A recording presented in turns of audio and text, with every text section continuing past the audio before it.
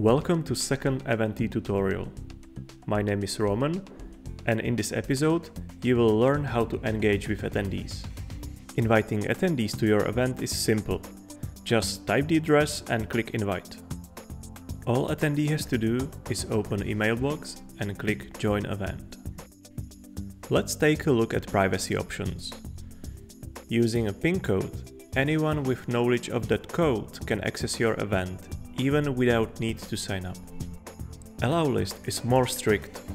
Only invited attendees will be able to access the event.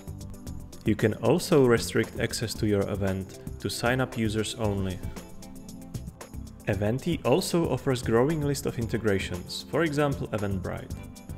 You can sell tickets on Eventbrite, and each new customer will be automatically synchronized and invited to Eventee. Let's take a look at live questions and live polling for now. You can manage each feature per individual session.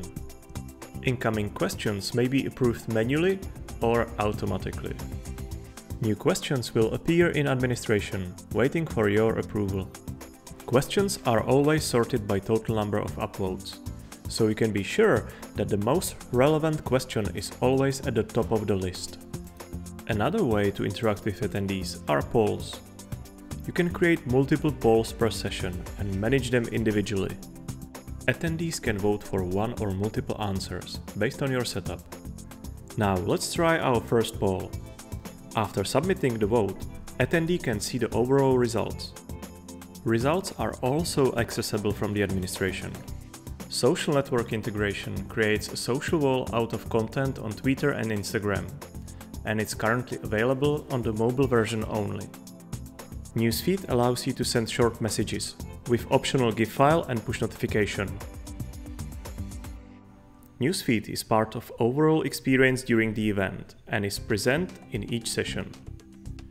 Also, each post can be scheduled, so you can plan everything before the event starts.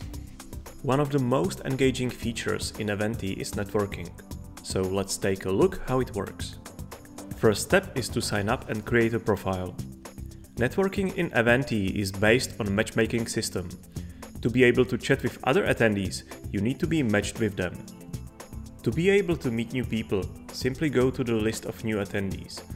Read their bio and accept them in your network if you are interested in meeting them. You can also initiate a video call directly in Eventee. Hello! Before this tutorial ends, let me show you real quick how networking looks like on the phone. It's the same good match-based networking with chat and video call support. Hello! And that's it for this tutorial. Now you know how to engage with attendees using Eventee.